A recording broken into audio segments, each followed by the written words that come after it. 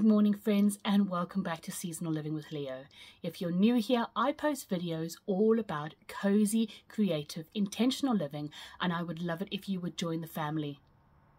If you've been following me for a while, you'll know that my aesthetic for Christmas this year is going to be changing. I've had the same old aesthetic, sort of the red, gold and white for many years now, and I've decided to change to a different theme altogether.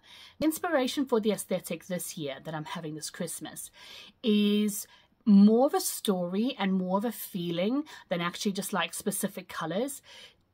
I'm going to set the scene for you. Just imagine that Molly Weasley has gone with the Weasley family up to Scotland to go and visit her brother and his Scottish wife, and they have a lodge up in the Highlands, and it's going to be it's going to have all the colours of reds and greens and gold.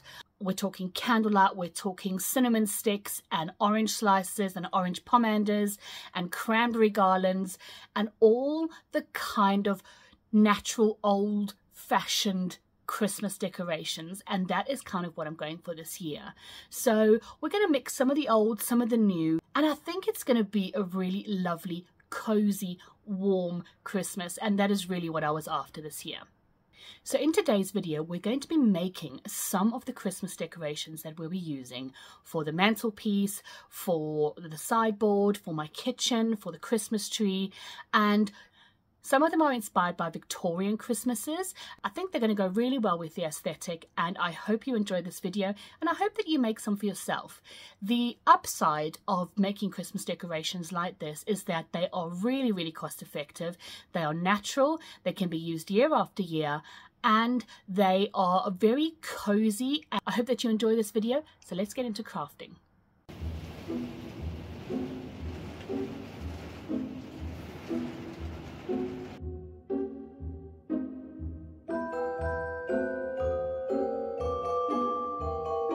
The first thing we're going to be making is these gilded walnuts.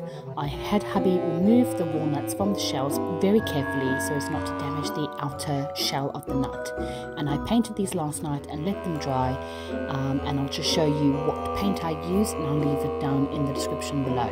But you can use any kind of spray paint or even some glue and some glitter just to make them sparkle and shine on your Christmas tree.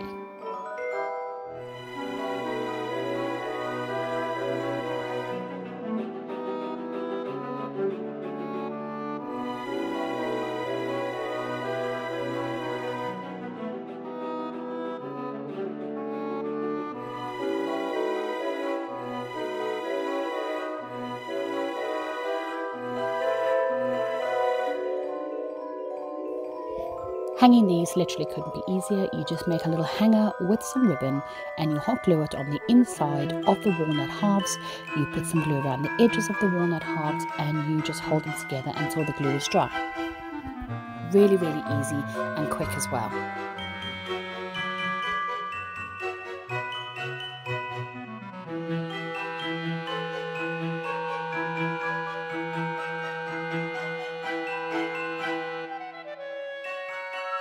Next, we'll be making some orange slice decorations. What you'll need is some dried orange slices. I'll leave a video link down below where you can learn how to make these for yourself like I have.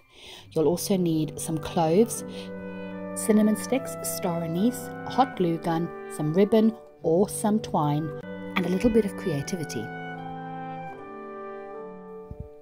This really couldn't be easier. You're going to thread through some twine or some ribbon through the top of your orange slices, and then you're going to use the hot glue gun to glue on some star anise, or you can push some cloves through the orange slices at intervals depending on what kind of pattern you like, or you can use some of the twine or the ribbon to attach bits of cinnamon sticks to the top or the bottom.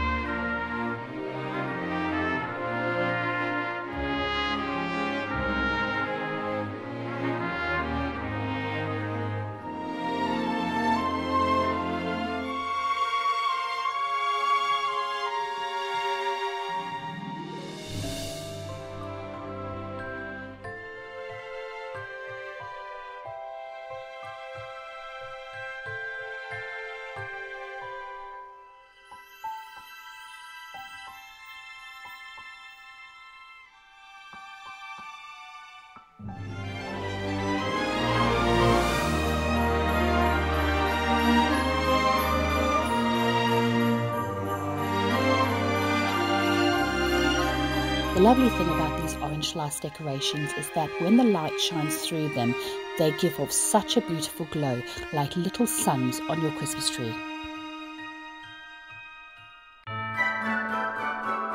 Next, we're going to make some clove-studded oranges. These are also known as pomanders, and they were also used during Victorian Christmas decorating. They couldn't be simpler. All you'll need is some oranges, some whole cloves, and a toothpick to poke some holes in the oranges to make it easier to insert your cloves. The pattern you use is really up to you, and there is no right or wrong way to do this. It's just a fun, relaxing activity. And the scent is absolutely incredible. My husband walked into the living room and he said, "Wow, it smells like Christmas in here."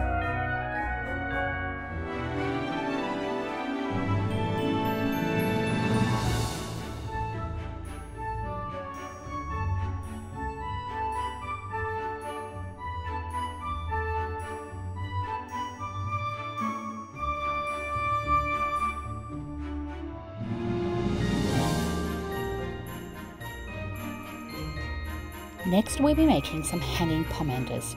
These are essentially clove-studded oranges that have ribbon tied around them so that they can hang on the tree. It looks like a bit of a fiddly job, and it is a little bit of a fiddly job, but once you've got the hang of it, it's fairly easy.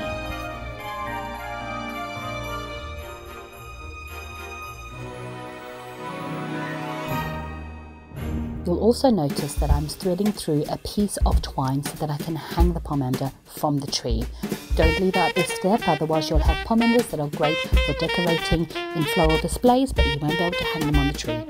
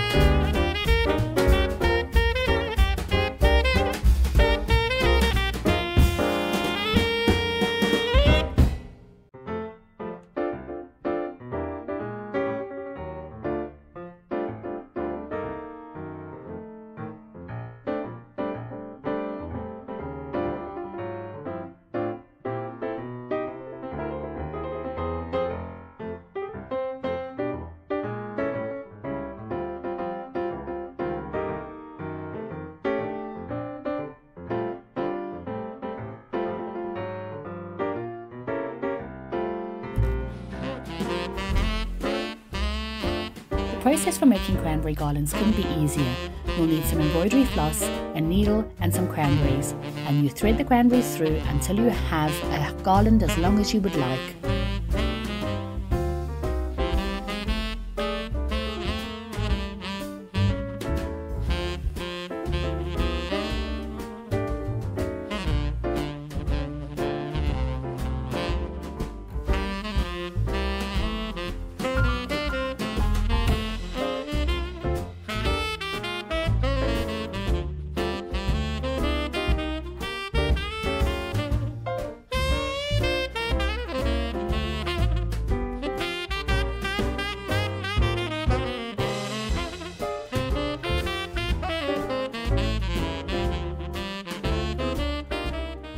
Hello again, friends. Thank you for watching, and I hope you've enjoyed this Christmas crafting session, and I hope that you'll try some of the decorations for yourself. If you haven't yet subscribed, I would appreciate it if you did. And if you like this video, if you can give it a thumbs up, hit that notification bell so you don't miss anything else coming up on this channel soon. There's going to be lots of Christmassy content. I've got some shorts coming up. I've got my Christmas decorating video, and I've also got the Christmas hot chocolate video, which is an exciting collaboration. Coming up in December, there'll be a trip into London to go and see the Christmas lights and to go and see some of the big, gorgeous decorations at Harrods. There will also be a Christmas visit to the German Christmas markets coming up. So I can't wait to share all of it with you, and I hope that you will come along with me. Until next time, friends, keep calm and be cozy.